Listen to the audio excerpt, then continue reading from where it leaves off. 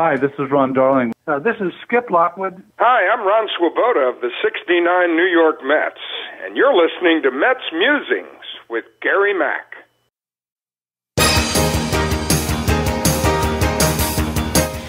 Now it's time for some New York Mets baseball talk. Here's Gary Mack bringing you the latest news and analysis from Mets Nation and the world of baseball on another edition of Mets Musings.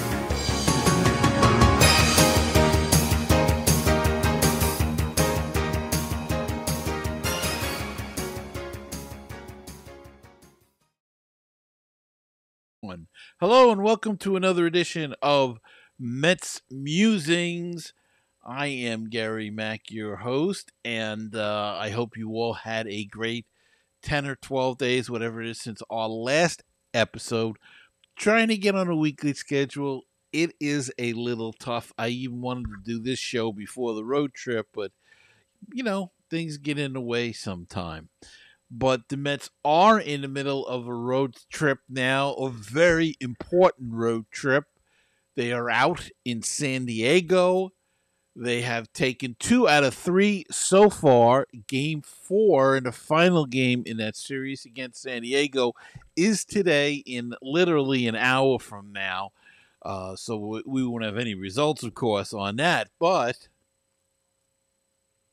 that will be an important game. They need to win this game and win the series. But instead of me going on and talking about it, let's read an email that I got from my good friend Jeff Cohen of Baseball and Barbecue. Now, Jeff sent this email before the road trip, so he talks about 10 games in it, but you know what he means. So suffice to say that this is a crucial road trip. 10 days, 10 games, 2 series against the teams fighting for a wild card spot. The Mets can't be in a position to lose more than 2 or 3 games on this road trip. Now the trip ends against the worst team in MLB, the Chicago White Sox. We know the Mets tend to play down to their competition. Heck, we just saw this against the Marlins, who play like the 1927 Yankees when they play the Mets. The season series is over with the Marlins, and they are a pathetic 7-6 versus them. The Marlins have won a total of 7 games versus the rest of the NL East, but when it comes to the Mets, they just play them at another level. There are less than 40 games remaining in the season. If Pete Alonso wants to test the market for a big contract, he needs to start hitting for power. I know he has 27 home runs as of this email, but he hasn't had that one hot streak where he is putting the team on his back. The team will only go as far as Pete can take them. Some say that I have been harsh on Pete. Well, that may be, but last year he hit .217 but had 46 home runs and 116 RBIs. He is on track to strike out the most in his career this year. I guess I am expecting more from Pete, being a homegrown player who has the chance to set many New York Met records. But the fact is, I am a big Pete Alonso fan. I think he brings more to the team than just being a player. He is big in the community and charity. But we know in the end, money talks and everything else walks. Also, disappointment with his statement that he is satisfied with his season being an all-star, etc. Remember, there was some controversy over that statement he made at the all-star break. As for this trip coming up, 10 games. 7-3 would be difficult, but then again, they do play to their competition, and San Diego and Arizona are good teams. Wouldn't it be nice to get on a hot streak in the last month, which would propel the team in the playoffs? Under the Manfred system, the best teams don't necessarily win the World Series. He has made it so the hottest team does. Here's hoping the Mets get hot, and Pete is the player to put the team on his back and say, let's go Mets. And he signs it, keep the faith, stay optimistic, and let's go Mets. Well, I agree with everything that my friend Jeff says. They have to win. They have to win games. It would be wonderful to have a hot streak start, uh, to keep their head above water, stay where they are, maybe move up a game. Right now, as of today, on Sunday, August 25th, they are 2.5 games out of the final wild card spot. They have to stay in that neighborhood. If they can get closer, great. Stay in that neighborhood. And then if they can get hot in September and right into the playoffs, red hot, um, you know, that would be wonderful. I mean, it would be terrific if they could do that. It's a tall order, but I don't see why other teams have done it. Look at the Phillies 2 years ago. They got red hot at the end of the season. Zoomed right through everything. Nobody expected them to get through the Dodgers and the Braves and all the other teams that were above them. Hey, they just cut right through them. Texas, the same way. Texas just buzzsawed through everybody. And they weren't expected to do that, but they got hot at the right time. And, man, it sure would be nice if the Mets could do the same thing. Stay close, and then buzzsaw your way through the playoffs and into the playoffs and into the World Series, and hopefully bring it home. All right, let's look at some the Mets are getting some bodies back, so maybe they'll help. Starlin Marte is back. Dedniel Nuez was activated the other day from the IL Friday night, as a matter of fact. Unfortunately for Oscar Brazipan, he was the reliever who was optioned to make room for Nunez. Brazipan struggled in Thursday's game, allowing 2 runs on 2 hits in the ninth inning of the Mets' 8-3 win. Since arriving to the Mets after a trade with the Marlins in late July, he struggled. In 9 appearances with New York, the right-hander has pitched to a 6.30 ERA, allowing 7 runs in 10 innings and a 1.60 whip. And, of course, Nunez was so outstanding early in the year that now he's back and he's looked good. Pitched last night, I believe it was, and looked terrific. So Nunez is back. Brazipan is out, and we'll see if he makes it back up before the end of the year. Mark Vientos has continued his hitting, and he's continued to impact the Mets season with not only his bat, but his defense at third base has improved tremendously. Carlos Mendoza says that Vientos has been really good at third base and continues to make progress at third base. The biggest thing for me is how he's engaged in pitch to pitch, Mendoza explained. He's into it. He's talking to third base coach Mike Sauber, Francisco Lindor in different game situations, and that's what you want, especially from a young player, to continue to learn the game itself. So Lindor is helping Vientos, and Vientos has really had a terrific year. You know, just when you think he goes into these little slumps, has a bad game or two, and then bam, the next game he comes out and gets a couple of hits, and big hits, and drives in runs too. He's been driving in runs, which is also another key thing. So Mark Vientos has really taken that job, that third base job. He's taken the bull by the horns, and he's really done a fine job. And like I said, his defense is a little rough, granted, but it's getting better, and he's working on it. And that's all you can ask a young player. Now, the Mets had a scare on Friday night. Paul Blackburn exited the game when he got hit in the third inning with a line drive on his pitching hand. The Mets diagnosed him with a hand contusion. Initial x-rays were inconclusive, but further imaging on Mets starter Blackburn's right arm came back negative, and the right-hander is hopeful he will not land on the injured list.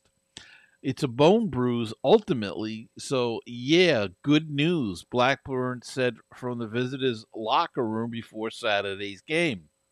Manager Carlos Mendoza said the club will have a better idea about it if a stint on the IL is necessary after he plays catch on Sunday after undergoing treatment. The good thing is we got good news, the skipper said, but we got to wait till tomorrow and see if he's going to be able to pick up a baseball and actually go out there and play catch. So they'll find out today whether he can go out and play catch, and if he can, that'll be a big boost to this team. If not, I guess Tyler McGill will be one of the options, and another might be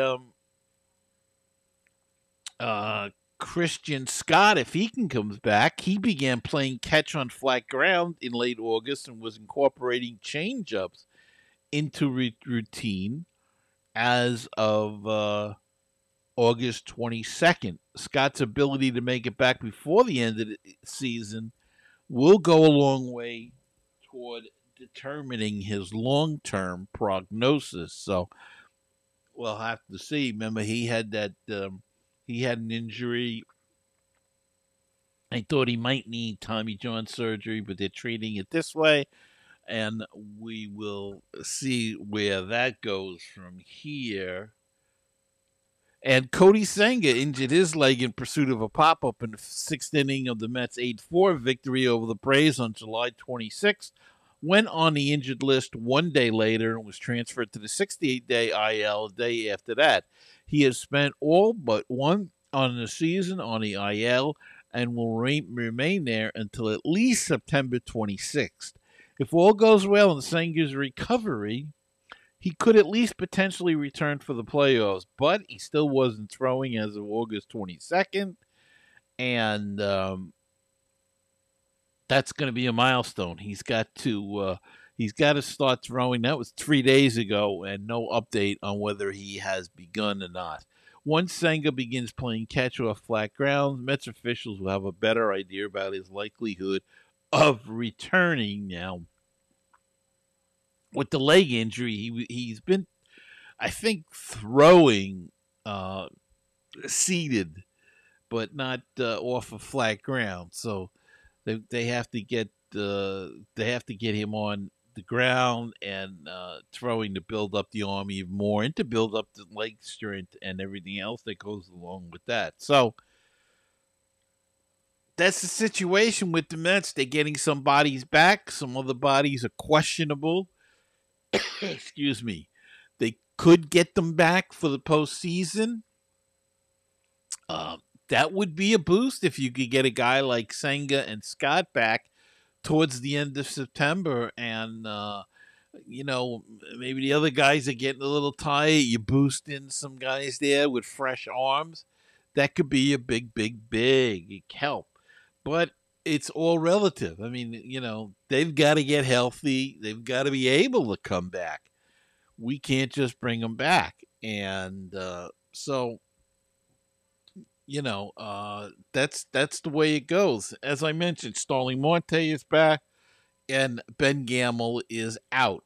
So that's the way that works, unfortunately. You get somebody back, somebody's got to go.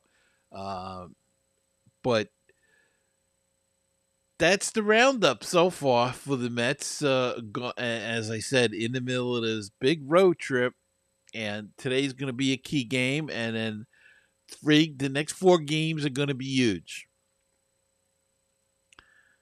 3 in Arizona after the 1 game remaining in San Diego, and they really can't afford to lose much more. I mean, if they split in San Diego, they've got to take 2 out of 3 in Arizona, and then they have to sweep the White Sox. They got to try to come back 8-2, 7-3. I don't know. The last homestand really hurt them, losing 2 out of 3 to Oakland. You know, a 5-4 homestand versus a 6-3 is huge, very big, and they just didn't play well. So let's take a break, and we'll come back with a minor league report right after. Let's see, where are we? Right after this. Baseball and BBQ, your place for interesting baseball talk, opinions, and history. Baseball and BBQ, your place for barbecue recipes, tips, and interviews from the world of barbecue. If you like baseball and if you like barbecue, then tune in to Baseball and BBQ. Find us on iTunes, Stitcher, Google Play, and BaseballTalkRadio.com.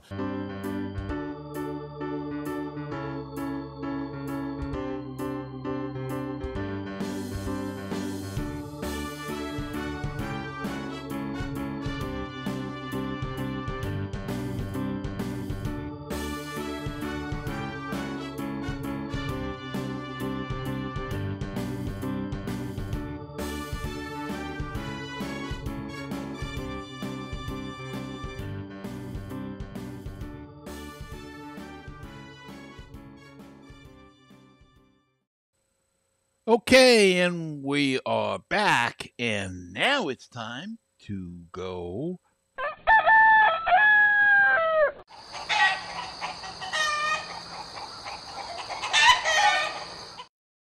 Yes, we're going down on the farm. Here's the minor league report. Check out what's going on. Led by Tyler McGill and Shintaro Fujinami, the Syracuse Mets last night pitched a combined one-hitter in their victory over the Durham Bulls. So McGill is pitching better in AAA, and should Blackburn miss a start, I guess McGill would get the call. Mets prospect Drew Gilbert is also getting heated up in AAA Syracuse. Gilbert went 1 for 5 on Friday's win 9-6 over the Durham Bull, and that one hit was a 350-foot home run blast in the third inning and put the Syracuse Mets up 4-3 at the time. His homer was his third in AAA this season. Remember, he's only played in 29 games at that level due to injuries, but his second in 3 games. He's also 5 for 21 over his last 5 games. Jonah Tong was the sensational 20-year-old pitcher for the Brooklyn Cyclones. He was electric for Brooklyn on Friday night. He struck out 8 Blue Claws in just 5 innings. It was also Tong's first scoreless outing since July 2nd. So Jonah Tong continues to have an outstanding season and to impress everybody. And he sort of kind of reminds you, his motion kind of reminds you of Doc Gooden a little bit with a high leg kick and all. But he just looks sensational. Let's just hope that he stays healthy, works his way through the system. They're really taking their time with him, which was very smart. He started the season in St. Lucie, dominated there, brought him up to Brooklyn. He started a little bit slow, and then has been terrific the last month or so, last 2 months, and has played really well. So they're taking their time with him, and I think that's a good idea. So, we'll see how he does next season in Binghamton maybe, and AAA, and who knows. If he continues to progress the way he's progressing, we could see him up at Citi Field real soon. So, Jonah Tong, remember that name, pitching good. Let's see. Towards the end of April, Jet Williams began dealing with a bout of right wrist soreness that ultimately resulted in a June 6th operation to fix the issue. Williams spent most of the summer recovering from the surgery and began a rehab assignment August 21st for Single A St. Lucie, which gives him a chance to come off the minor league injured list before the end of the regular season. So maybe Jet Williams will get to see some action this season. It's been kind of a lost season for him. Had a terrific year last year. Had was impressive in spring training. Then came the season. He struggled, had the injury, wouldn't go away. They operated in June. He's been recovering ever since and rehabbing it. So maybe he'll get to see some game action before the end of the year, and that will be a big boost to him going into next season. Let's take a look at the records. Syracuse is 22-27, 10 games back in their division in 8th place.